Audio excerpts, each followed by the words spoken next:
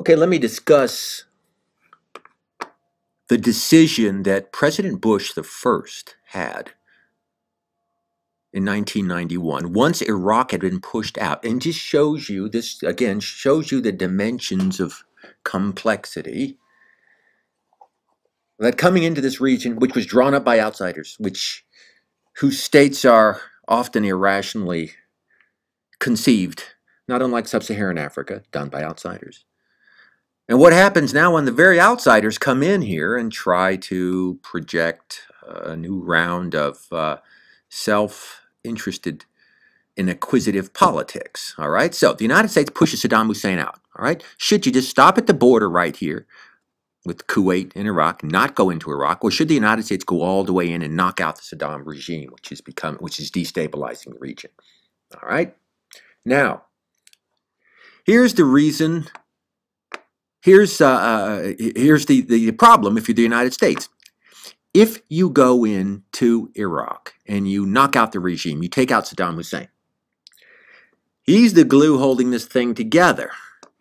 What happens if you knock out that regime? And the Kurds up here, at least the portion of the Kurds that are in Iraq, they say, hey, look, this is our opportunity to break free and form a Kurdish state. And therefore, Iraq breaks apart up here. Now, what that means is most of the Kurds in Turkey would also be invigorated and either fight against Turkey or talk about forming union with this new Kurdish state. And this Kurdish state would likely to be viable as a state because it has so much oil.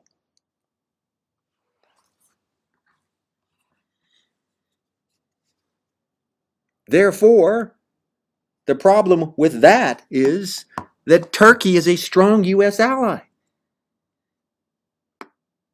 Turkey, like I said, critical to the geopolitical concerns of the United States because it bottles up Russia. You don't want to anger the Turks.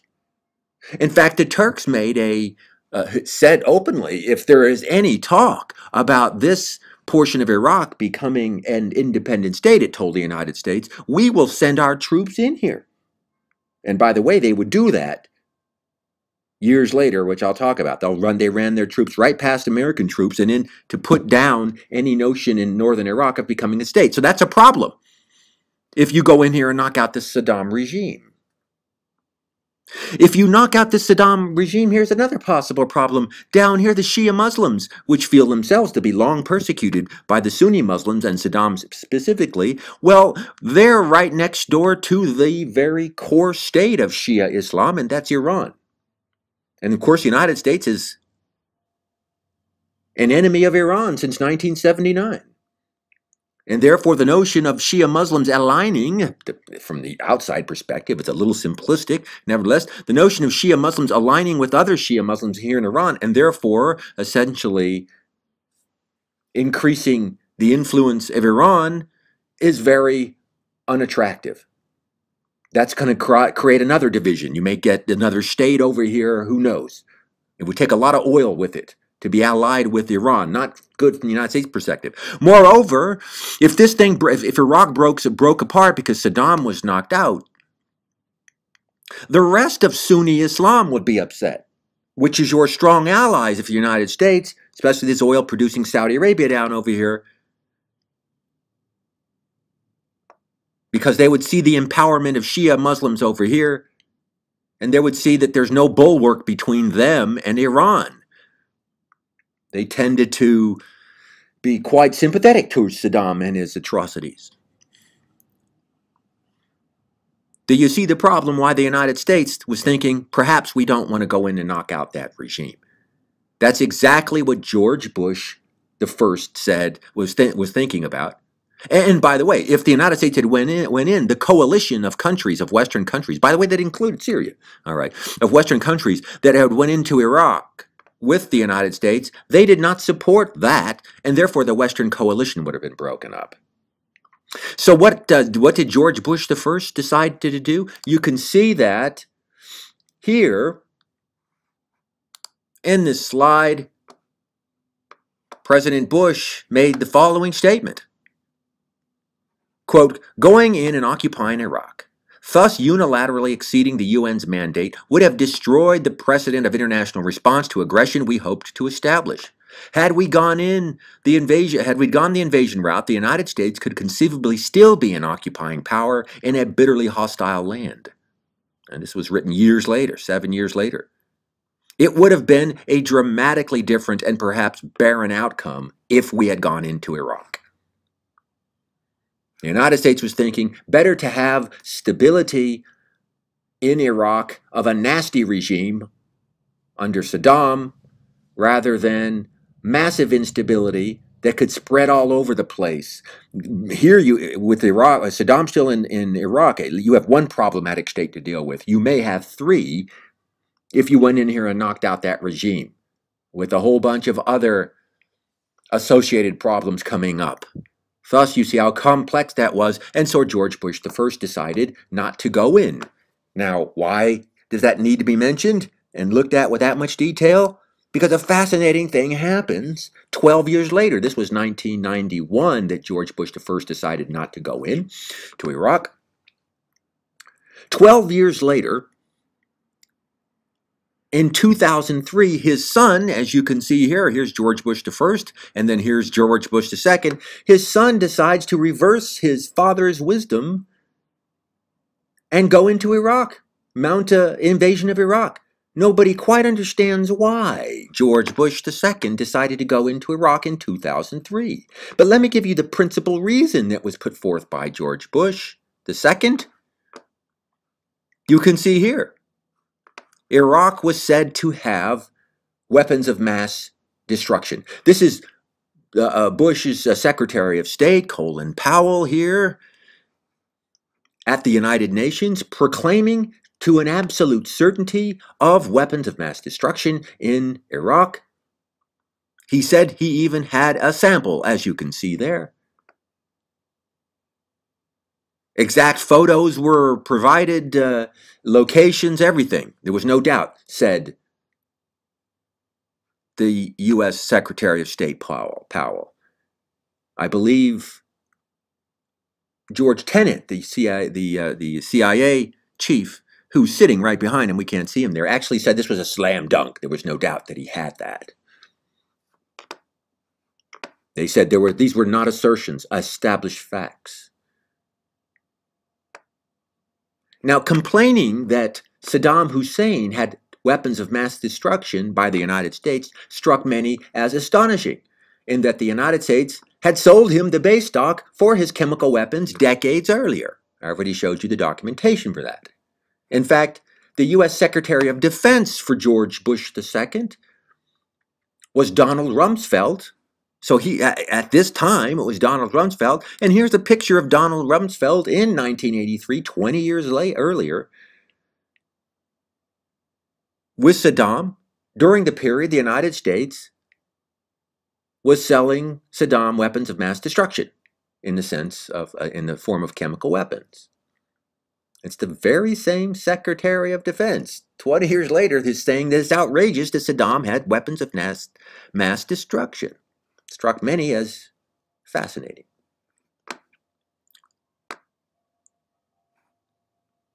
So once the WMD rationale, we'll put it this way, it turned out, of course, that Saddam didn't have weapons of mass destruction. You're familiar with the 2003 war. The United States went in looking for them, and they didn't exist. Now, some of you should respond and say, hold it, hold it, hold it. I thought you just told us about the Iran-Iraq war, and Saddam Hussein used weapons of mass destruction in terms of chemical weapons. That's true. So you must be thinking there's a contradiction.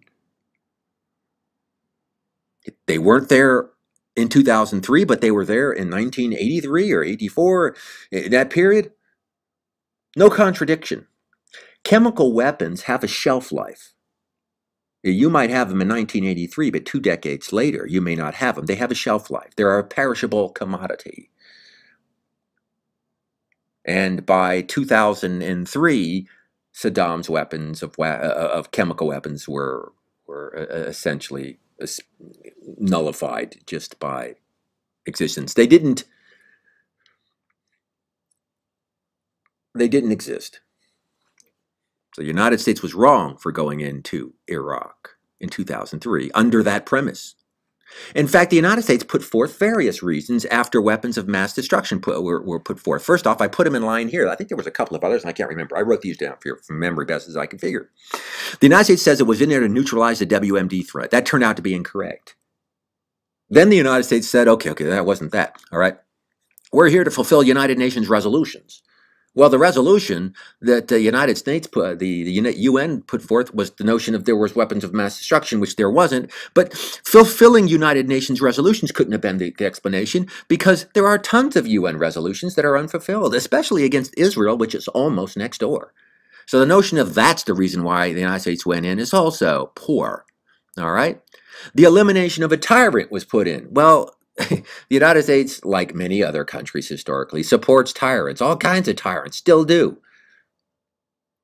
Even supported that one at a distance, especially during the Iran-Iraq War. In fact, the United States has taken down democracy in the region to reinstall a tyrant. In fact, when the United States got rid of Saddam Hussein, the tyrant dominating Kuwait, the United States reinstalled the al-Sabah tyrant. The notion that was put forth was struck many as an incredibly ridiculous statement. The notion was that the United States wanted to bring, that was put forth as a reason we wanted to bring democracy to the Middle East. Well, obviously we didn't. We were going to support Saddam in power. We didn't support a democracy when we controlled Kuwait. We've taken down democracy. That is an absurd statement, said to try to justify a war under a false premise. And then I believe it was Condoleezza Rice, who was the Secretary of Defense, if I recall at this time, or maybe the second Secretary of State, I can't remember. She said, we went into Iraq as it would help solve the ongoing Palestinian-Israeli dispute. We already talked about the Palestinian-Israeli dispute.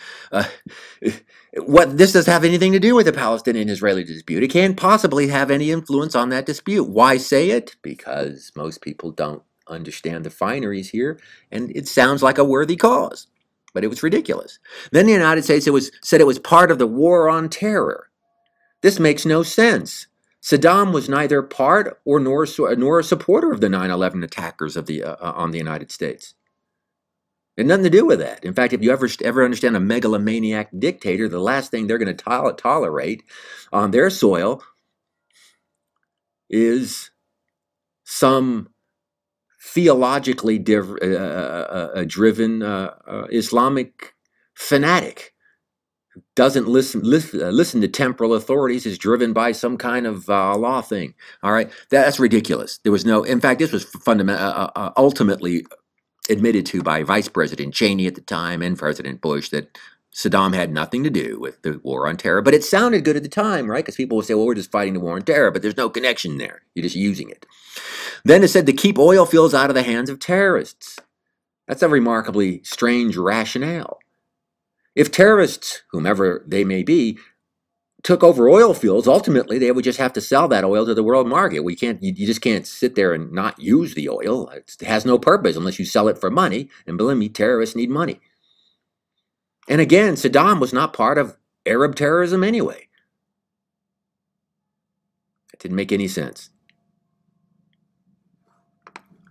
And then I put in parentheses because, as I said, this was not presented as a reason for the initial war, but rather a reason to continue after the war had started. The United States said we should keep fighting despite an inaccurate or war basis, so as to give meaning to the deaths of soldiers already fallen. You can see how tautological that is, how strange that is. We're going to fight because people have already died, so more people will die to support the new ones who will die, even though there was the original cause was what off. The point being is that was so ridiculous. That's why I put it in italics. Well, the United States, like as I said, did go in 2003, and it turned out to be what the elderly George Bush, the presidency, had predicted it would be. The United States occupied the country for what, about 8 years? It was about 2003 to about 2011. It lost soldiers. I forget, somewhere about 4,400 soldiers were lost during this occupation.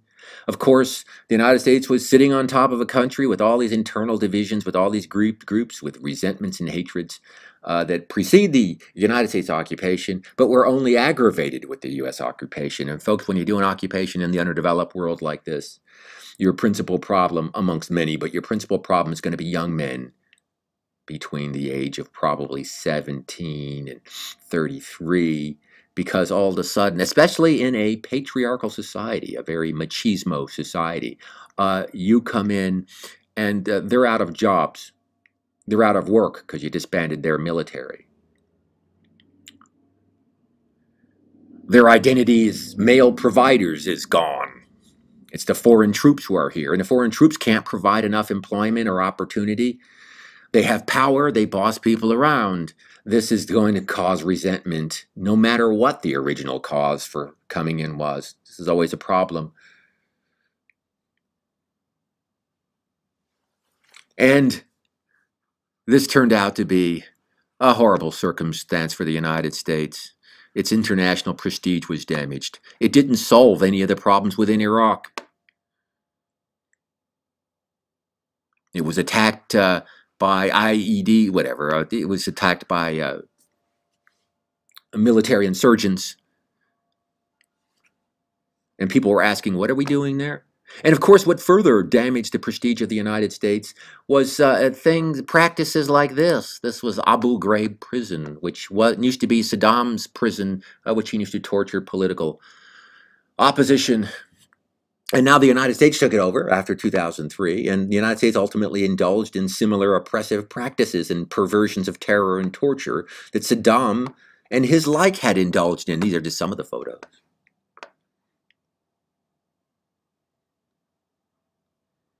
The United States began filling it with prisoners who were exposed to treatment that is, well, whatever, traditional to the region, shall we say.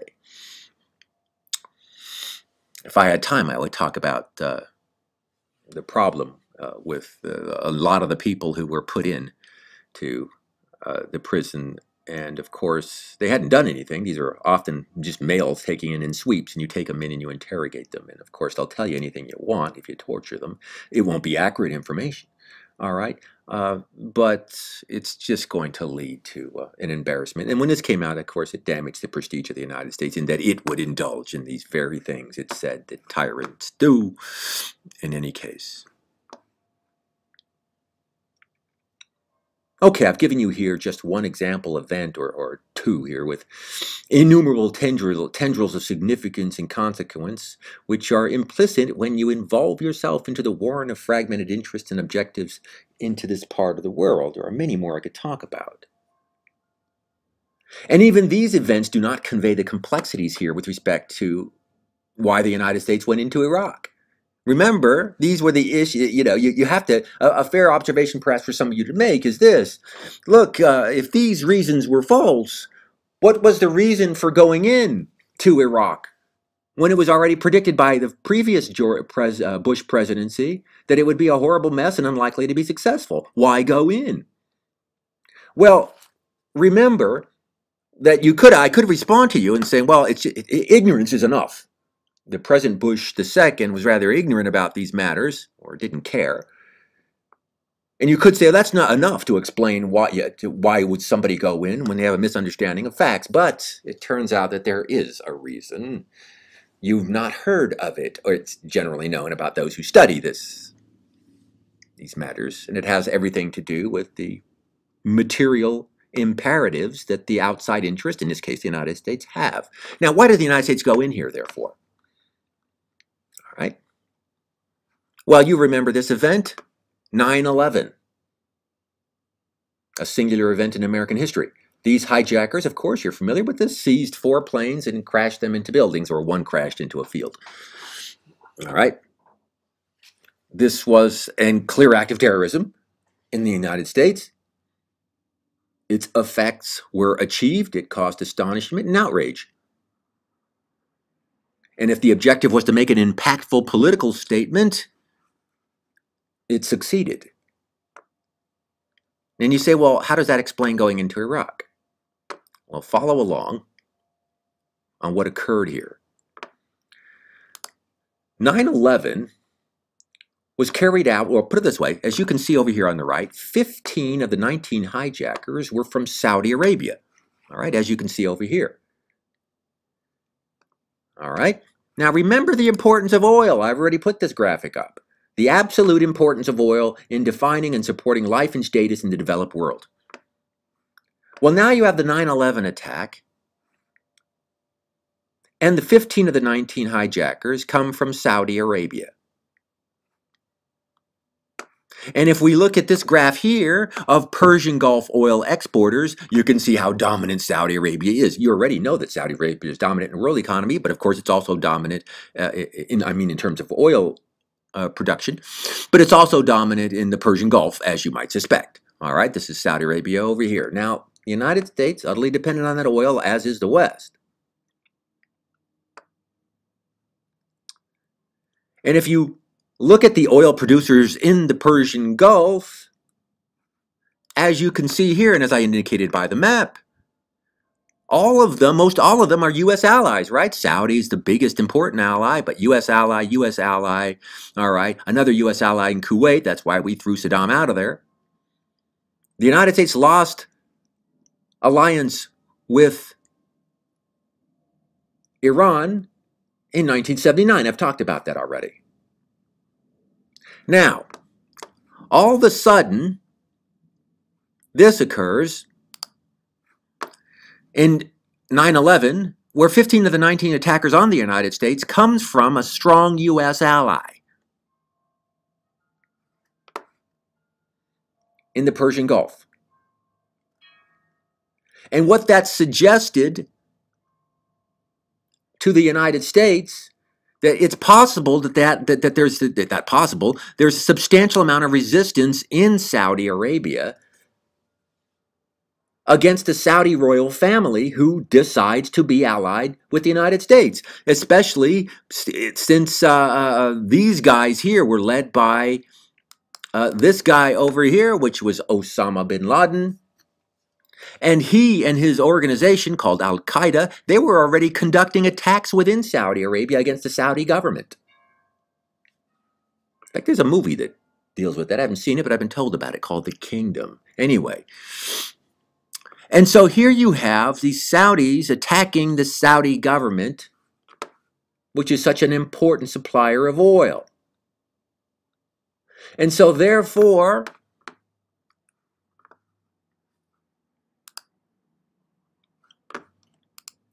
this is a real threat. As I've indicated here with that animation, if this strategic ally's critical oil reserves, well, put it this way, one could conceive that this key alliance might very well be lost. It's possible it will become destabilized by the fact that there are so many bombings, and now they've extended to the United States.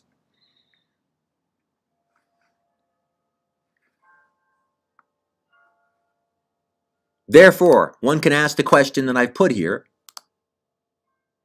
If this strategic ally's critical oil reserves could be lost to the U.S. alliance, who is the next largest producer of oh-so-critical oil in the Persian Gulf,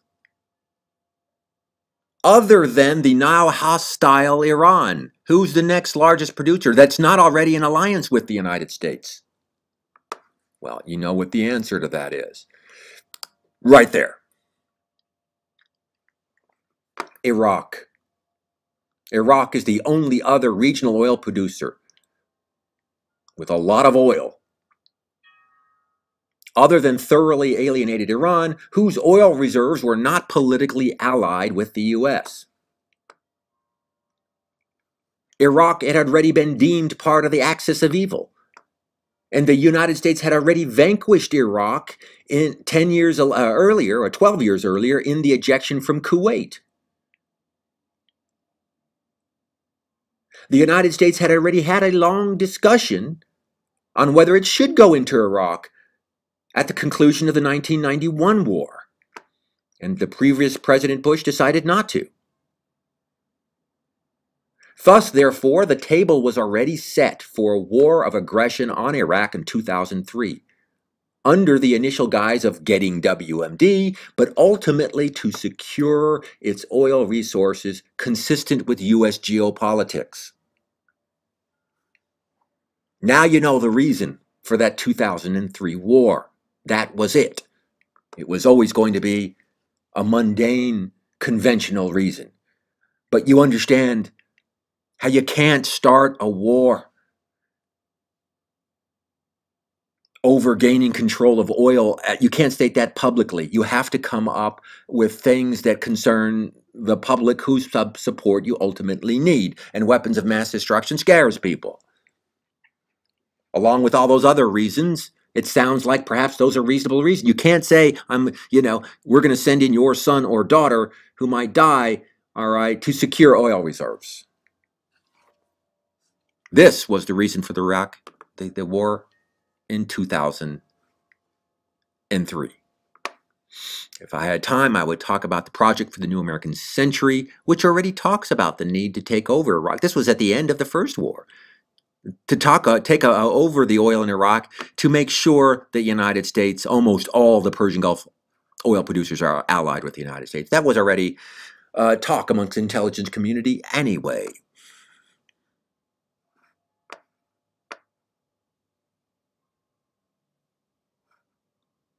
All right then.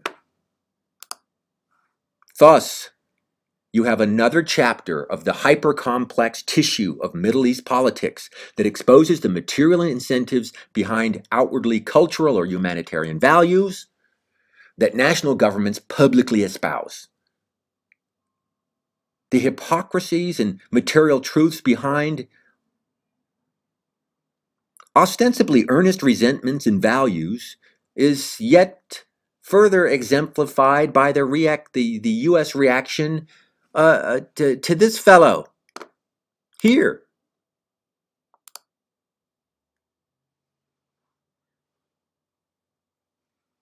And I'll talk about a few more things about Osama bin Laden and show you how pulling one string now causes the collapse of another portion or another fabric of your internationalist garment here. But I'll do that on